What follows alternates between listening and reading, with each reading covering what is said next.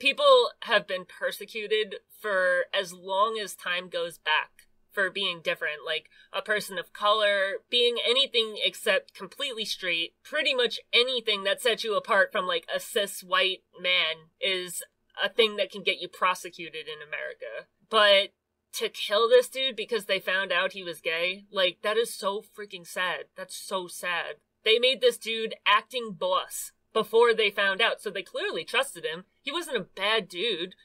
They clearly loved him, but yeah, kill him because he's gay. That is so freaking sad.